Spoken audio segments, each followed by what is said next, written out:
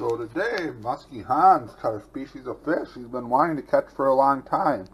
I've moved, if I haven't told you, but I'm living in Nebraska now. And I went out fishing yesterday, and I get to catch a whole bunch of fish. I caught like 20 bluegills, a crappie, and this shiner. And I've always wanted to do a catch and cook on the golden shiner. And I think we're just going to try cooking it the conventional way you cook fish and filleting it and see how it turns out.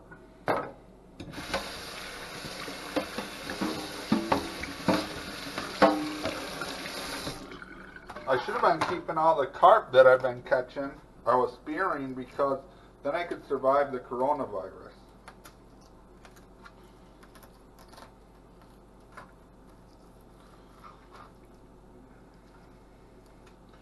Ooh, just eating some really random stuff. Or is that its eggs? It's not, it's pretty firm.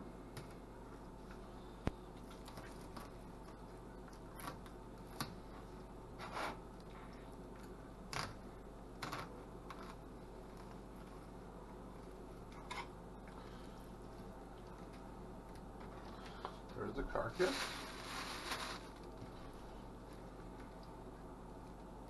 Probably should be keeping this and just cutting it up for catfish bait.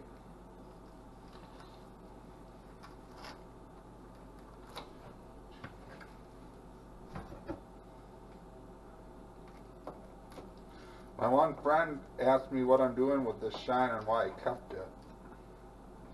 And this is why I kept it.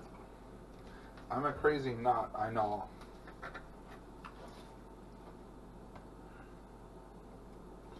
Oh, I see there's scales getting everywhere. That doesn't surprise me. This is one like perfect size to go on the muskie lake by me and fished with. Like 8 inches.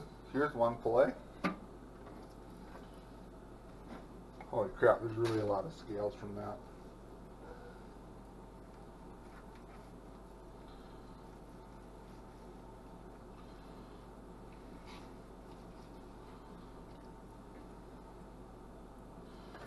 This skin definitely does not stay together very well. It doesn't stay together like the bluegills I've been cleaning.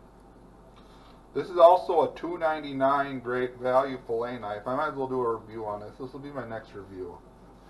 I just bought it today because I don't know where my other fillet knife went. There's definitely a large...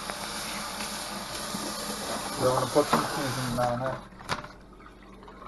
I'm not going to use egg wash because eggs are a premium these days. When I was in Walmart the other day, I seen someone buying like 15 dozen eggs. You put a little salt. I still need to invest in a salt shaker and some pepper. Then I have some breadcrumbs. I think they're Great Value brand, but I could be wrong. I always buy cheap crap if you don't know.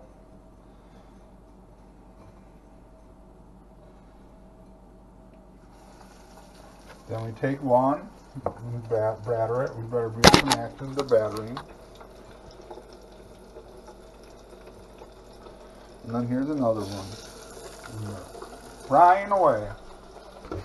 Here they're cooking. They look about done, I would say. That is some good looking shiner.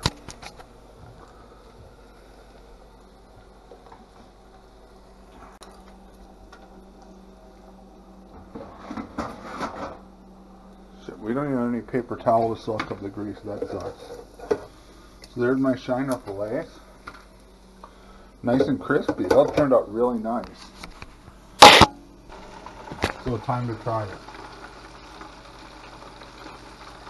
It's boiling.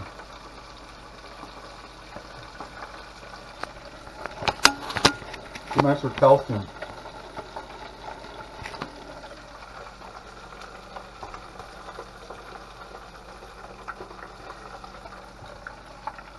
It's a little stronger flavor than bluegills, but it's definitely edible. There's a lot of bones in it. It's kind of just all broken down, so it's edible, but it's definitely not the greatest fish in the world. I don't have a kitty to approve it, unfortunately. That'll be it for this short catch and cook. Unfortunately, I didn't have the catch on camera, so